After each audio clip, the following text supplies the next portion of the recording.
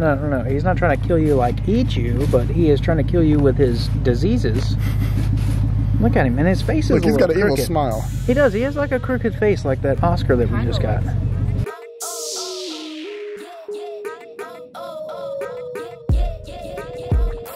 What is going on, guys? Well, we are back for another video today, and today what we're going to be doing is we are actually going to be putting one of the fish that we have into a new tank. In my last video where I talked about picking up the new red pike, somebody commented and said, what a beautiful fish to end up in a tub. And you know what? I have to agree with that. It is such a pretty fish. It's actually a pretty expensive fish, and he deserves, or she deserves, a home just like all the other fish in my tanks. And I've provided decent tanks for everybody else, so it's time to provide this fish a tank as well. So let's see what we're gonna do with this. So we're gonna start with this massive tank right here. Well, I say it's massive. It's not massive. It's like 65 gallons, but still, it's a decent sized tank for this fish to start out in. And we're going to scape this thing out with some red substrate, which I've never used the red substrate before, but this is volcanic rock, I believe, or clay rock or something. It is a planted substrate, so we're gonna use some of that. We're going to use some dragonstone, obviously some Fritz products. We're gonna use different types of driftwood. We have some of this, we have some plants. We also have this piece of driftwood, which we're gonna put in there. So we have a lot of different things that we're gonna be actually putting into this tank. I mean, let's get into it. It's gonna be a pretty lengthy build, but we'll run some time lapses and things like that. And we're gonna start with, the first thing that I always do with a substrate, especially the planted substrate, is you have to wash it. So we're gonna take the 5-gallon bucket of substrate outside. We're gonna grab the hose, wash that off. We're gonna wash off the dragonstone and everything else. So let's get to this. All right, we got our dragonstone in here. This is just in a styrofoam box, so we're just gonna fill this up with water, let it overflow, and all right, so we're gonna wash the dragonstone off here. This stuff gets pretty dirty because of where it comes from. Down inside these holes. Just get it all completely rinsed out because we don't want all that dirt in our tank. So this stuff is pretty good and rinsed off. We're gonna put it back in this white tub, run some water over it, and see how much dirt's left in it. All right, and as you can see, the water's staying pretty clear, so we're good there. What we'll do is we'll go ahead and fill this thing up, let it soak, in case there's any dirt up in the crevices, and then we'll move over to the substrate. And as you've seen in many of my videos, I always wash the substrate directly in a bucket because of how dirty it is. And as you can see, there is nothing different about this red substrate. I mean, this stuff is filthy dirty.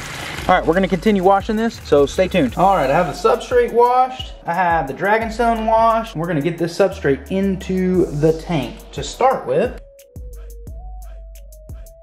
So with my paint brush, I'm not gonna be doing a whole lot other than just smoothing this out and getting it even. And then we'll build up where we wanna build up here in just a little bit. But right now, I just wanna make sure I have enough substrate to cover the bottom. And then we will start scaping. Now let's look at the overall scape of what we're gonna wanna do.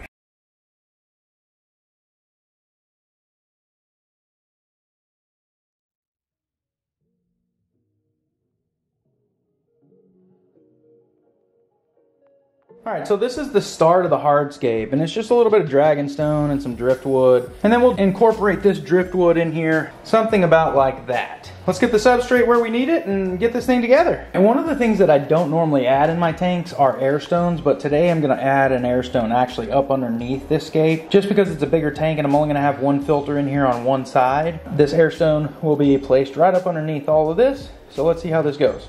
Now for plants. Now I have in here a little bit of vale, which I'm not sure which one this is. It may be jungle, maybe, you know, I really don't know. But we're gonna get that in there. I have a few sets of wisteria, which you've seen those in some of my tanks. And then this, I don't remember what this is called, but this actually comes in red and green. This is all green. I didn't get any of the red just simply because of all the red rock that's in here. But I have this in the back of my blackwater tank. So yeah, let's get all this put in here. And then we'll get some water in it. All right, guys, well, we're back. I had to finish the planting on my own. Really, I needed to fill the tank up with some water for the plants to float, for me to really get the visualization of where they were supposed to be placed and what I wanted to look like. And usually what I do When I have a substrate like that, I'll use a bucket like this and I'll place the end of the hose in the bucket and let water run into the bucket and then overflow out of the bucket into the tank because it helps prevent the substrate from being disturbed, releasing all of that dust and everything that's left in there. Well, in my infinite wisdom, I wasn't paying attention and the bucket fell over, the hose hit the substrate, and literally it was so cloudy you couldn't even see anything in the tank. So I had to drain it, get everything back to where I needed it to. And by that point, I already had the plants placed and I just went ahead and filled it up with water. So I'm gonna show you the tank now. It is missing the big piece of driftwood, and that's just simply because I haven't gotten it fully soaked yet, but I'll show you kind of where it's gonna go in the tank here in just a moment. But yeah, let's take a look at this tank. Okay, so what we have in here is we have some wisteria back over here in the corner. Now the piece of driftwood is actually gonna be sitting kind of up into here. We have this piece of driftwood, this piece of wood over here. Those don't need to soak just simply because those don't release tannins. We have some of the dragonstone down here. We have some of the veil. I think this is jungle veil actually. And then some more wisteria back here. I'm probably gonna place some rocks down in the bottom just a little bit, but I gotta get this substrate back normal because it's not quite where I want it to look. But overall, I like the scape of the tank. Also, another thing is, if you run an aerator, which I do, I put the air stone in here and hook the hose up. Another problem I had, which I completely wasn't paying attention, is I didn't have a check valve on my hose when I placed it in there. So the water from the tank also flooded all over the floor because I wasn't paying attention. So make sure you pay attention and make sure that you use a check valve on your air hose, or otherwise it could flood your house. Well, we took a break from building our fish tank to come to Home Depot with Brenton because we're gonna build a, what are we building, Brenton? I don't know. We're gonna build a goat jungle gym today. And yeah, because, well, goats need enrichment too. Wait, really, Charlie? Really? You just had to start up the forklift right now? Never listens. Anyway, we're gonna build a goat jungle gym because goats need some enrichment. So let's get into this. Well, we went ahead and picked up some 70% off lumber because who needs straight lumber when you're building a jungle gym for goats? Not me, said the fleet. Well, we're finished at the Home Depot. We got all of our stuff. We're gonna throw this stuff in the back of the car. Ah! Whoa, that was loud. Thanks. All right, my bad. It's okay. Are you a mulch thrower? Yay. All right. That was impressive. Oh, thank you. Nothing like building something for mini goats to climb on because you got mini goats and other people don't have mini goats and they like to climb because they're weird and they're not very smart and they're tiny and they have really small brains because they like to climb, so we're building something for them to climb on. Not to mention they eat everything. That too. Did I also mention that they like to climb on stuff? So we're building them a climbing thing from Home Depot? I do believe you mentioned that. I also might not have mentioned that they're mini goats and they like to climb on a bunch of stuff because they got small brains. How small are their brains? A little bit bigger than mine, so pretty small. That's real small. As you notice, I'm sitting here working the camera as Brenton is doing all the hard labor. Hey, Brenton, hold that wood and let me hear you yeet. Yay. That's a good yeet. Oh, that was good. That was bad. That was real bad. Watch this. Launch it. Just launch it. I got a little bit of whiplash. That was good. Just ram it in there, Brenton. Yeah, just, there you go. Hey buddy. So we started with building a new tank for the pike, and then we went into building a jungle gym for the goats, and now Brenton is getting COVID-19 from the source. You like to watch? No. Yeah, and now he has COVID-19 on his watch. As you can see with the social distancing. Oh, look at And it just, that's good. This is what a small baby hippo looks like, people. Like, why does he have no hair? He's a skinny pig. He's a skinny. That's what he's called. A skinny pig? Yeah. Hey, but who around here do you know is a skinny pig? I don't have a skinny pig. I do.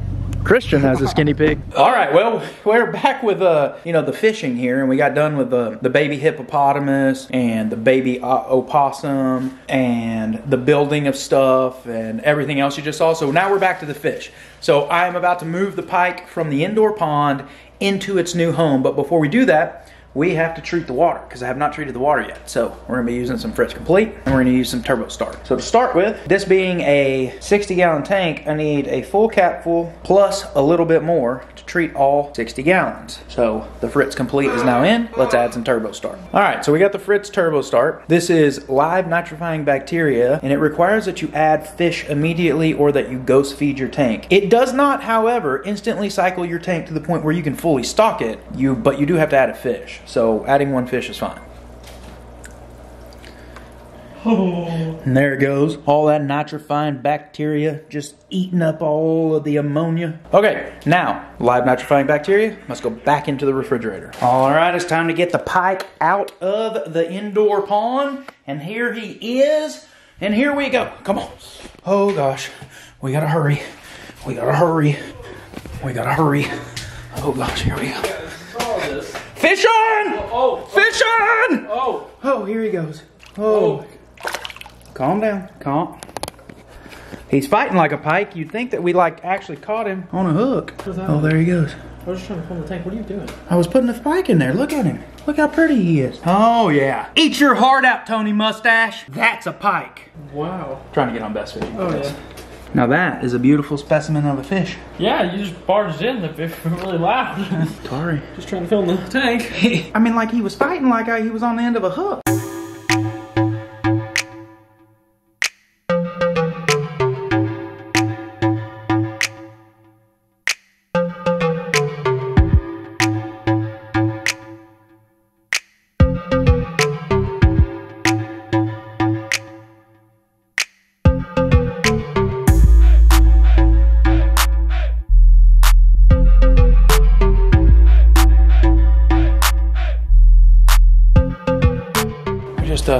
We just caught that pike out of the pond out back. You know, he's a tropical pike, but At least he moves around. he does. He's a good looking fish, I'll tell you that. I mean, he's a real good looking fish. Well, let's get some food in here for him. Now, we'll tell you before I drop this food in there, it is a very good chance that he will not eat because he was just transported and is probably kind of stressed out. So this particular pike, he's not red as you see in pictures of a red pike, and that is because the red color actually comes from their diet, very much like flamingos. Shut up!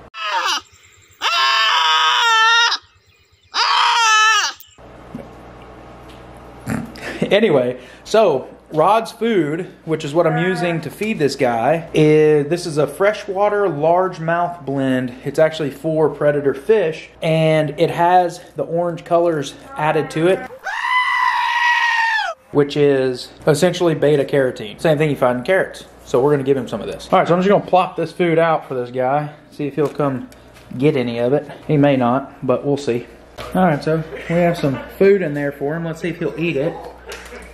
Yeah, he's not eating right now, but he'll get there. All right, guys, well, with that being said, we hope you enjoyed this video today. And if you have not subscribed, actually, hold on. I think Max Robert wants to tell us about something. If you haven't subscribed to our channel and followed us on Instagram, do that now. I hope you liked this video today. Yee-hoo, look at that. Appreciate it, Max. What do you want to do this week with COVID-19 quarantine? Jump on the trampoline? Yeah. You want to go fishing? Sure.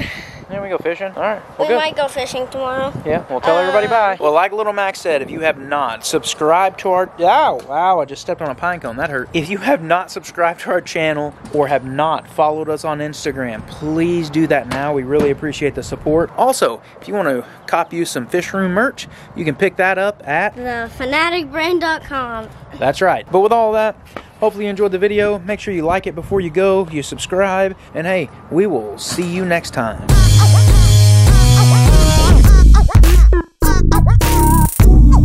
Boy.